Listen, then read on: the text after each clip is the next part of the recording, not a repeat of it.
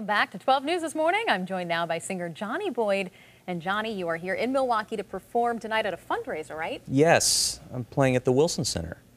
Are you excited, or what? Oh, why'd you want to get involved? Well, I'm awake in the morning on Saturday morning. I'm very unusual.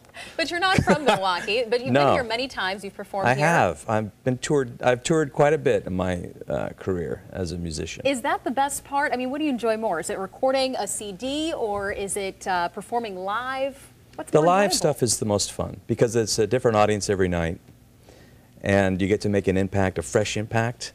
In the studio, if you're making a studio record, it's just like you're going, you're chipping away at the block until hopefully it's finally finished. And you've captured those live performances in your CD, so tell us about it, Live in Walla Walla. Yes. That's an interesting title. I've released 7 studio records in my past. This is the first live release I've ever done, and it came about when we played a show in Walla Walla, Washington, and we asked the sound men to run a board mix of the show because we were trying some new material that night, and he did, and it was pretty good. And then we listened to it, and I really liked the way it felt like the listener was right there on the stage with the musicians. I mean, you can hear us hooting and hollering and hear us moving around, and there's some things that I sing off mic, so it kind of sounds like I'm in the back of the stage. It's really, it feels like you're right there.